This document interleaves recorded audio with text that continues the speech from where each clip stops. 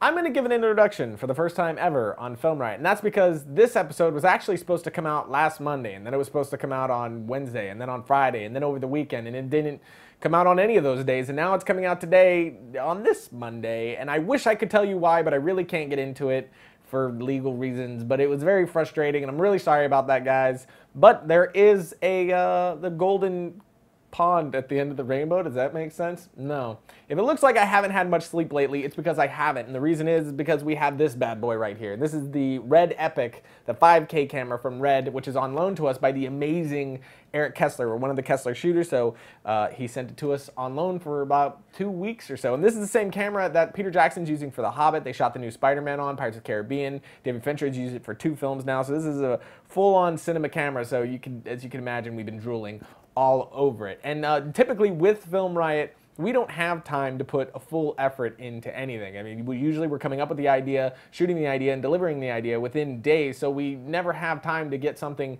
as top quality as we possibly can for you guys. And what's exciting is we finally just decided to forego sleep to get something top-notch to put out for all of you using this amazing camera. I mean, it's still our typical run and gun, but we decided to, you know what, let's just spend a few days making something awesome. So we did our really first ever full-blown serious action short film. It should be about 7 minutes long. We're gonna release it independently just for you guys. So hopefully you love it. And follow me on Twitter and Facebook. We're doing a lot of updates, behind the scenes photos and stuff like that. I'm also going to be using Premiere to edit it. So we're going to be talking about the Red camera coming up. We're going to be talking about fight choreography, cinematography, color correction, Adobe Premiere, a lot of cool stuff coming up. Plus we're shooting more posters for Tell. We're going to get into that.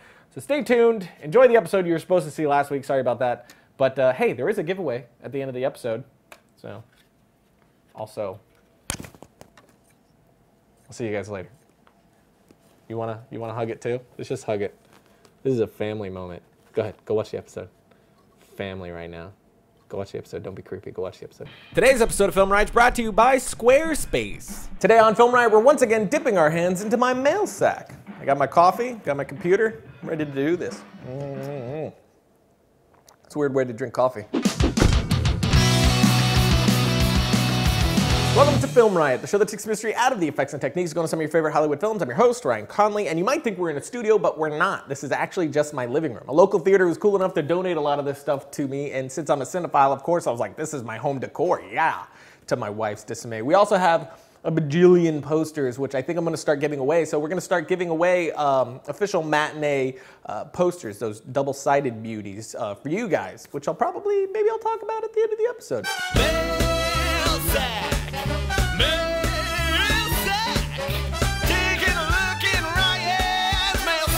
So as always, I asked you on Twitter and Facebook to send me in questions that you would like to see answered on the show, and the first question we got is, how do you feel about using lens filters while shooting? UV, MC, ND, or otherwise XO, XO. I think filters are great. I don't often use them because we are so run and gun. We typically have an insane short amount of time to shoot something. But filters are awesome, especially ND filters. If you want to have a really wide open iris and you're shooting during the daylight, you really need an ND filter. Otherwise, you're going to be jacking up your ISO to like 2,000 or something crazy like that. And it's going to be looking like Saving Private Ryan, but really you're just trying to shoot a romantic comedy, so everybody watching is just really confused. Alex says, I'm wanting to make my videos look more professional and less immature, and my friends suck at acting. Can you help me? A lot of the things people don't get is that you have to shoot within the means that you have at that time. I mean, anything you're shooting, you're going to be practicing, even if it's really stupid.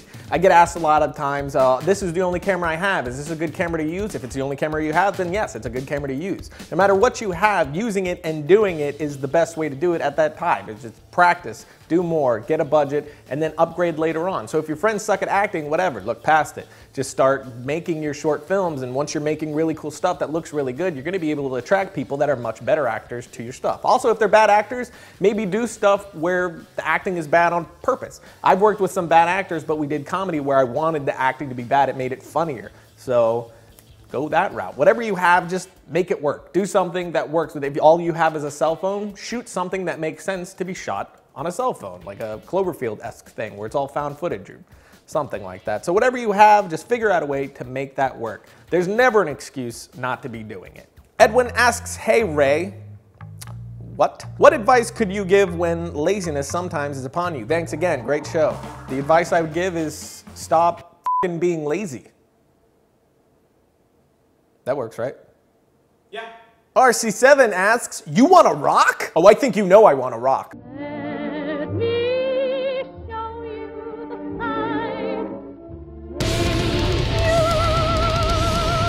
Jimmy, what are your thoughts on film schools? Are they worth the money, or should you maybe try a different route? That's a really hard question to answer, and one that I get asked a lot, but really the answer is it all depends on the person asking the question. If you wouldn't rather live under a bridge or out of your car than not make films, then film school's probably not for you. When you go to film school, you're getting into a ton of debt with student loans that you're going to have to try to pay off for possibly the rest of your life. And a lot of the kids that I went to film school with went not knowing if they actually wanted to make films. They just liked watching movies and assumed they would like making it too, whereas filmmaking is not glamorous behind the scenes at all. It's extremely hard. It's a 24/7 business that's extremely stressful and also very rewarding if you love it, but you have to love it. So if you're not 1000% sure that you would rather give your firstborn than not make films, I would just start doing it first. There's plenty of information on the web for you to go and learn a lot. And I mean, for a lot of you, if you're really that talented, that might just be enough to get you going anyway. It's a great platform to get seen too with things like Vimeo and YouTube. So I would start there, and once you knew for sure that this is what you have to do for the rest of your life, not just what you would like to do, then I would consider film school.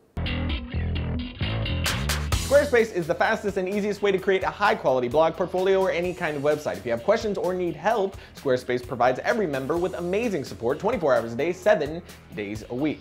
Start your website or blog by choosing from over 60 professionally designed templates, and then add content from your computer, iPhone, or iPad from Squarespace's mobile app, which allow you to easily add entries and manage comments from anywhere. Many of the internet's highest traffic web pages are powered by Squarespace, not to mention a lot of the personal pages of Revision 3 hosts and personalities. So check out squarespace.com to get a 2-week free trial and 10% off when you sign up in August. Just enter the coupon code FilmRiot8. FilmRiot8, ain't that great? Logo.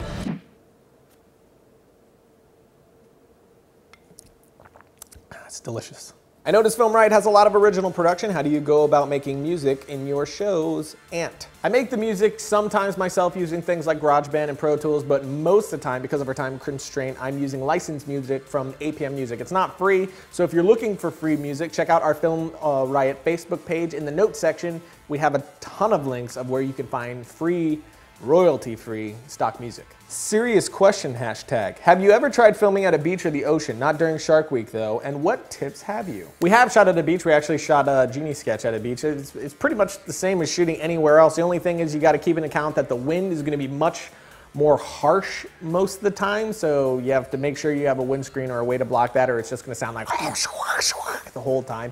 The other thing is sand is kicked up like crazy and will get all in your gear, so you have to make sure you're protecting your camera, wrap it in a bag or something, and you should be fine.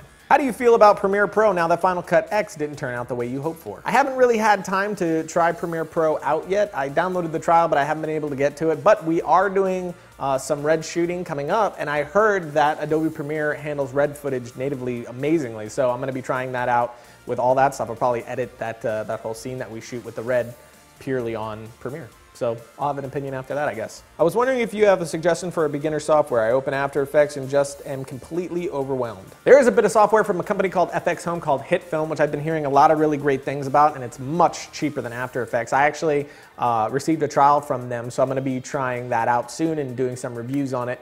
But I've heard good things, so look into that and also look forward to us using it on the show really soon. What are some good cheap mics, e.g. shotgun, etc.? Actually, the shotgun mic that we use for the most part on the show is only a $200 Audio-Technica mic, which you can find at this link here. And it's a really good mic, especially for the price, as opposed to like, you know, friggin' $1,200 shotgun mic, which I'm actually upgrading to very soon. So maybe everything will start sounding prettier.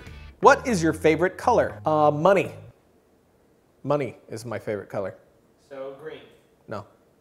Logo. So that's the end of the episode, but as always, you can follow me on Twitter at twitter.com/Ryan_Conley, and we're gonna be giving a lot of these posters away soon. You know what? Let's give them away now, within the next week. I say, follow me on Twitter and use the hashtag, tweet whatever you want about the show and use the hashtag FilmRiot, And I'm going to give away 5 posters to some of my followers who are using the hashtag Film Riot. Let's see what, got a ton of posters. Let's see what posters we're getting. Hold on. Ah, jeez. What do we got here?